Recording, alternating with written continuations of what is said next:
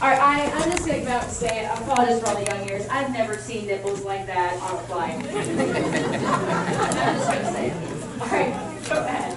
Well, all of us are partying like it's their last day on Earth. They're all getting funky in the dead corpse's body, which is pretty true. Even the song itself is saying one last time because they don't have another day to live. So they're doing what they can now and they're reproducing so that their predecessors can also do the same thing and fly to the next body and continue the same process. So it is kind of like the cycle of life here. Did anybody else see an uncomfortable commonality and parallel between the bugs and humans? Right? Like, we're going to destroy this thing we're on. Let's just have a great time. It definitely looked like it was like World War I, which was supposed to be the war to end all wars. So one last time we're going to have this war, and we don't.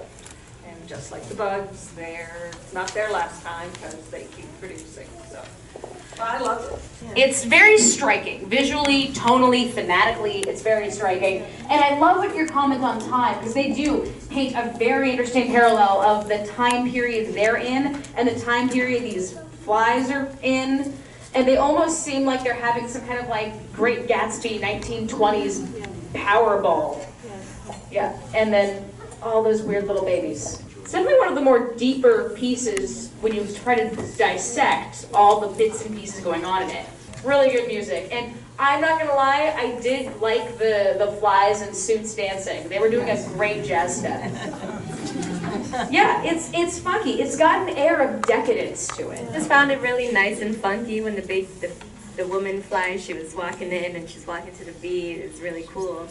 But then I found it very creepy at the same time because they would show the layers of the body being like decayed as the flies would just go away on it, and then the soul eventually disappeared, and then that's when like the new birth of a new fly would start in his adventure.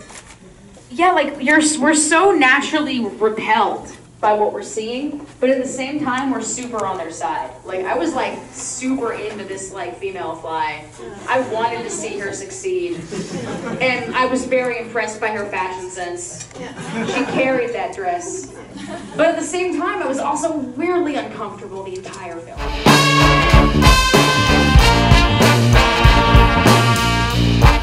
There's a Mardi Gras feel to it, and there's a New Orleans feel to it very deeply.